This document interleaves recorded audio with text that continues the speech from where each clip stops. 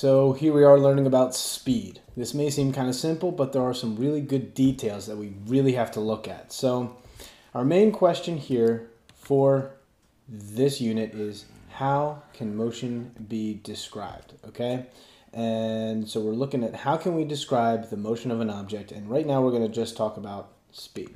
Okay, so what is it? Well, obviously it's how fast you're going. Okay, it doesn't take a genius to figure that out. However, what we do want to look at, though, is some physics terms here. First of all, it's a rate at which you move a distance. Okay, so we're looking at speed, a rate, and a distance. So it's a rate at which you move a certain distance. Okay, that's key. Okay, we're going to get to that in a second. Okay. So what does it look like when we write it down? Well, you guys know lots of different examples. You could do something like, let's say, 50 miles per hour. You've heard that before. Maybe it's something more like, I don't know, maybe it's 100 kilometers per hour. I don't know. There could be, I don't know, 2 meters per second. Those are all different ways of writing down speed, okay? Now, the deal is that these have to do with math, okay? If you just say fast or slow, okay, that's junk because it doesn't have a number assigned to it. That's why math is a tool for us, because it assigns a number, okay? The next part about this is that I'm going to tell you, get rid of miles per hour and feet per second. Just get rid of those out of your vocabulary. Get rid of them, because that's the American system, okay? We're going to use the metric system here, and I'll talk more about that later, but we're going to stick with metric units here, okay? So stick with kilometers per hour, meters per second, and the like. Okay? All right, so what is speed, and how do I find the speed of an object? Well, it's really quite simple. If we went back to the last one, remember how we had something like where we had 100 kilometers per hour or 2 meters per second. The units there tell you everything you need to know. Really, all you're doing, we know kilometers is a unit for distance and hours is a unit for time. So really all we're doing is we're saying that speed equals the distance that something travels divided by the time that it took to do that. That's it. Speed is the distance over the time.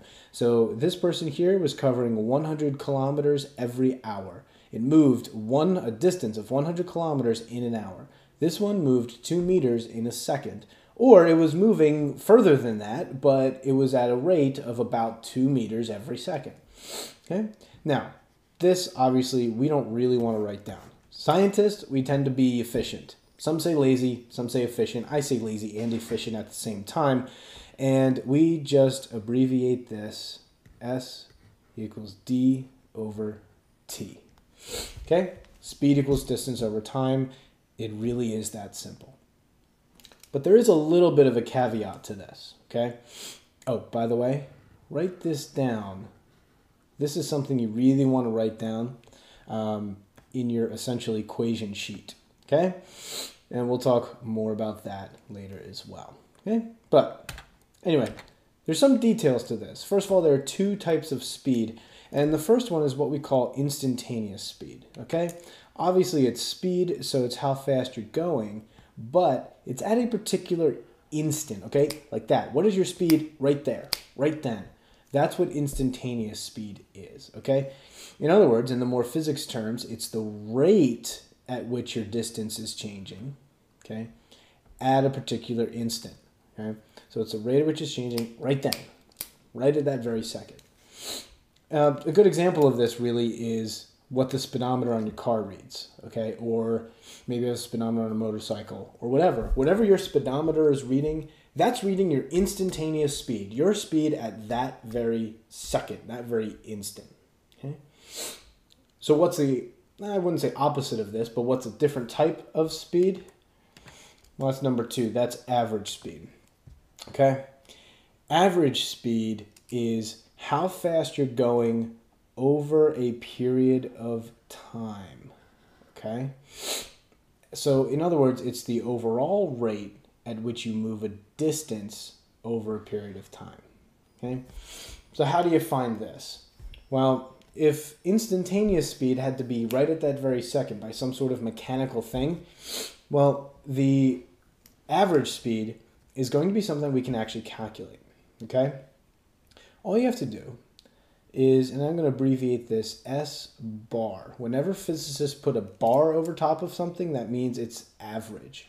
So the average speed equals, and here's what we do. We say the total distance traveled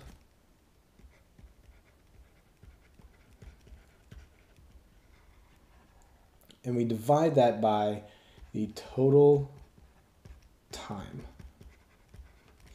Okay, so you wind up getting something very similar to before, okay, where it's just the distance over time. It's just that in this case, it's probably a longer distance over a longer period of time.